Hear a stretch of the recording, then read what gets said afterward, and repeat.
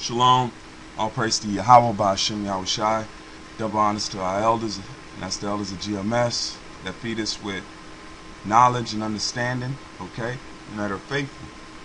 And much love to you brothers too, to come and get, fed and pray and watch, because that's what we're ordered to do. Real quick story. I did a story about Russia going and sending the s-300s to Syria. Well, they're there. They already received the shipment, so I'm going to go ahead and play this and we'll get into the scriptures. Because this is all leading up to that great day, man. Syria has received its first batch of Russian anti-aircraft missiles, and that's what President Assad told the Hezbollah television network. The statement's adding fuel to the tensions over the S-300 air defense system, with the U.S. slamming Russia's actions and Israel signaling it would prevent it from becoming operational. RT's police leader is following international escalation over Syria. Moscow says that it will continue to supply air defense missiles, calling it a balance that is designed to deter foreign intervention inside Syria. The Russian Foreign Ministry says that it will restrain, this is to quote the ministry, some hotheads from escalating the conflict to the international scale. But the United States, as expected, has condemned the sale, while here in Israel, the Israelis are saying that they will act to prevent the S-300 missiles from becoming operational on Syrian soil. The Israeli Defense Minister Moshe Ayalon says that if the missiles reach Syria, and to quote him, Israel will know what to do. At the same time, controversy... Okay, if you people don't understand, those are Russian... They don't just give Syria the weapons, okay? Russia sends trained army officials there to use the S-300s, because these guys, the Syrian people aren't... The Syrian army is not trained in using the S-300s, because the firing mechanisms are in Russian. Okay, the shooting is in Russian, the satellite reading is in Russian. They didn't make it to Syrian specifications, so what are they going to do? They're going to send Russian soldiers to run the S-300s. Okay, and if that happens, if Israel strikes those S-300s, they're going to be killing Russian military. And if they kill Russian military, that is a declaration of war. Okay? So if you kill another person's side soldiers, that's automatically a preemptive strike, or a proxy into the war, man. That's just the leading into the next stage of war, because it's not going to be Syrians running those S-300s. It's going to be Russian manned. That's what we should get out. Russian manned S-300s. They ain't going to drop depleted uranium weapons into the hand of Syrians just by themselves. They're going to be there. That's what you got people need to understand. The news is not telling you. Russia's already in there. Russia's sending its soldiers to man those stations. I just want to point that out. Shalom, play this back. News over the lifting of the EU embargo for lethal aid for the rebels inside Syria. Now, as we know, 25 countries voted against it. Only the UK and France pushed for it, with the German Chancellor Angela Merkel saying that her country will never send arms to the militants in Syria despite this lift. Now, in this interview with Hezbollah TV, the Syrian President Bashar Assad says that there are around 100,000 foreign mercenaries who are fighting on the side of the rebels inside Syria.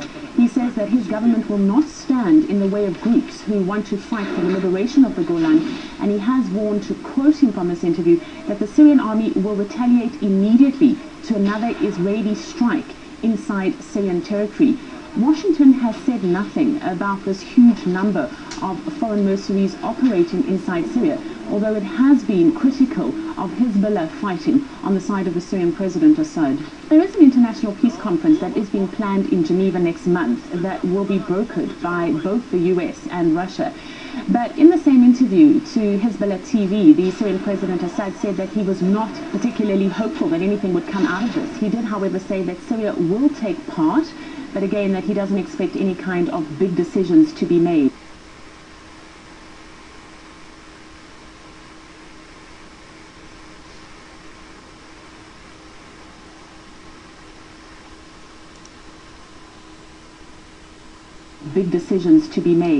The opposition, meanwhile, remains divided. This video has emerged from the recent Syrian National Coalition meeting, and it shows the frustration of envoys of both Western and Arab nations when the SNC fails to broaden the coalition by making more seats available. The French ambassador chastised members of the opposition. He was angry over the coalition's failure to agree on introducing new members. One member replies, asking, will you cut the weapons? The French ambassador then says, did I say so? I didn't say that. What it does seem is that the collapse of the talks had a lot to do with the push and pull of various foreign powers jockeying for influence within the coalition. So you can see, man, they're falling apart, man. The Most High, all these, and don't think that I have to reiterate it and restate it, that we ain't on the side of the Russians, we ain't on the side of the Syrians. We just know we're on the side of Yahweh Ba'Shem Yahushai and his prophecies. Okay? We know that they have to go into Syria and they have to go into Iran. We're not with the Persians. We're not dealing with them. All we know is that's a part of prophecy, and when that happens, we're one step closer to going home. Okay? That's how we're rooting for this thing. Okay? And I'll read this in Psalms real quick. This is Psalms 83. Now the Most High is visiting these people. They were once all in league with each other against us. Now the Most High is turning them on each other. Okay? And putting confusion in there. And it says, this is Psalms 83 and 1. It says, keep not silence, O power. How's he not? Now he's not keeping silence. Because now he's stirring them up. He's putting them against each other. Once they were all in league, getting money, you know, pillaging the world. Because the earth is given into the hand of the wicked. So the wicked was doing its thing. Now the Most High is turning them upside down. It says, keep not silence, O power. Hold not thy peace, and be not still, O power. For lo, thy enemies make a tumult, and they that hate thee have lifted up the head. They have taken crafty counsel against thy people, and consulted against thy hidden ones. They have said, come and let us cut them off from being a nation, that the name of Israel may be no more remembrance. Alright? So they're trying, man. This is that was their, they won, but they didn't think that the Most High was gonna come back and pay them back. Now they're being turned upside down, and there's confusion amongst them. Alright? This is also, let's jump to Ezekiel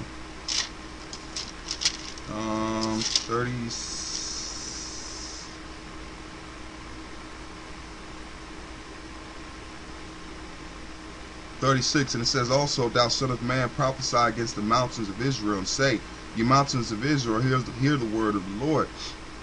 Thus saith the Lord power, because thy enemies have said against you, even the ancient high places are our possessions. Therefore prophesy and prophesy and say, thus saith the Lord power, because they have made you desolate and swallowed you up on every side, that ye might be possessions unto the residue of the heathen, and ye are taken up in the lips of talkers, and are an infamy of the people. Therefore, you mountains of Israel, hear the word of the Lord. Power. Thus saith the Lord power to the mountains, and to the hills, and to the rivers, and to the valleys, and to the desolate wastes, and to the cities that are forsaken, which become a prey and a derision to the residue of the heathens that are round about. Now you have the Palestinians in there, you have the Israelis that's beefing. The land of Israel is going to be demolished, man.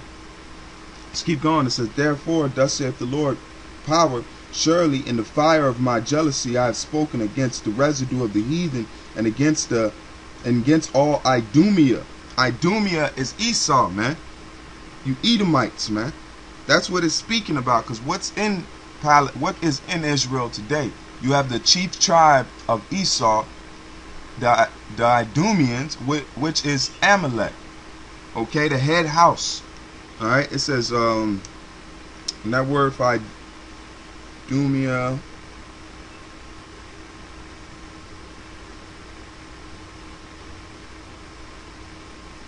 Shalakia, hold on.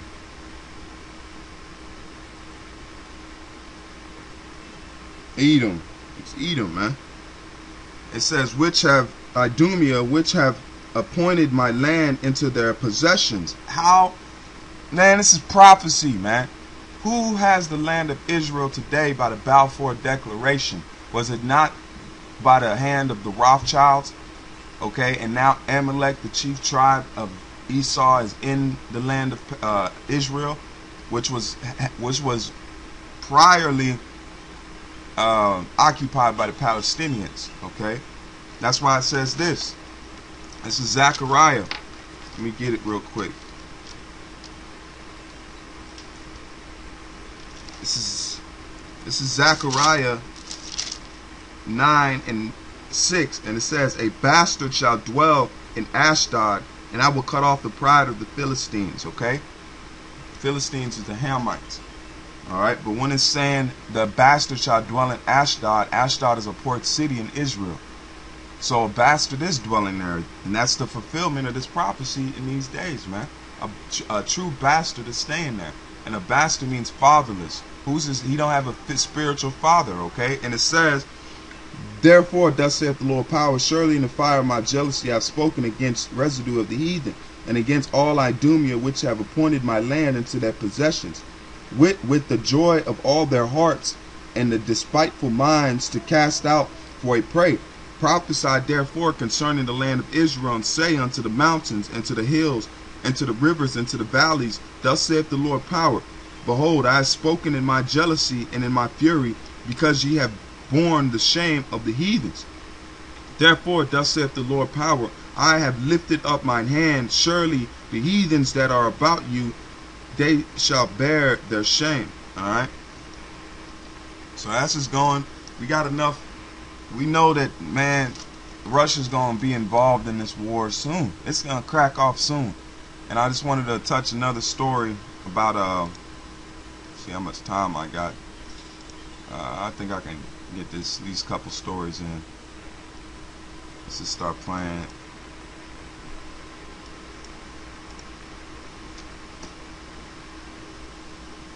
Because now they're moving on they're making a gun grab, okay?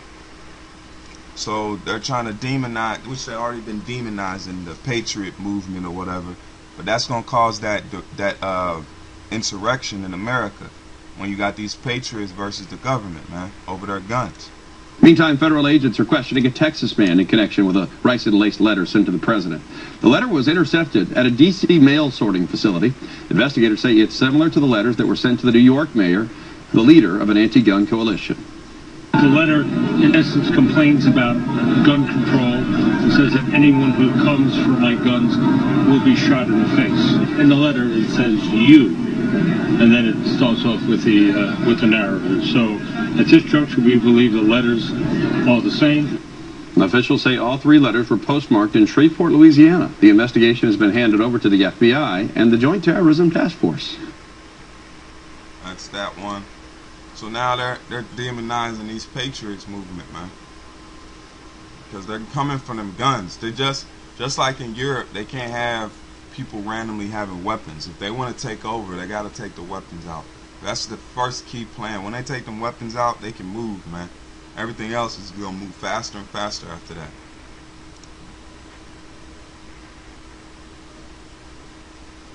So, let me lift this up. This is another story to show you that how wicked these damn Edomites are, man.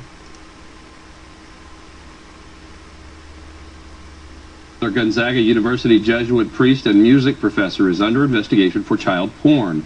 Father Gary Eulenkaut's apartment and campus office were raided in